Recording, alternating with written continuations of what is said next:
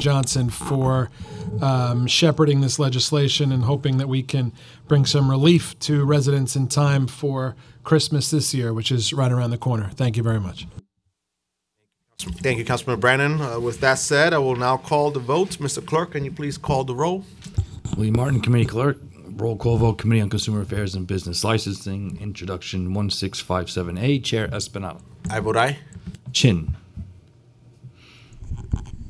Permission to say a few words before I vote?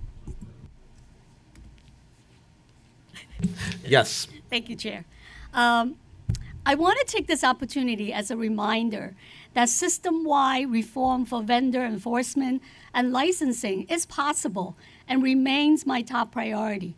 Intro 1116, which I'm proud to sponsor, will not only create a dedicated enforcement unit, it will also create a street advisory board to make policy recommendations related to street vending that will support vendors, as well as the brick and mortars, pedestrian, and residents that they share the street with.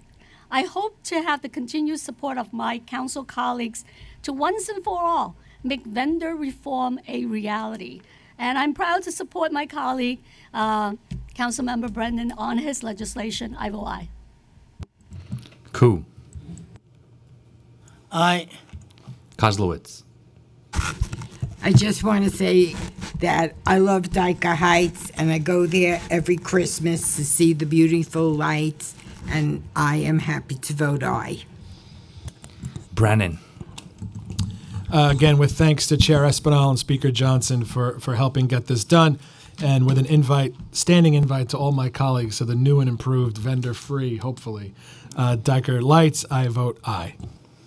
Powers. I will take you up on that tour, and I heed your wishes to make the street by street and block by block of Dyker Heights a better place during the holidays, so I will vote aye.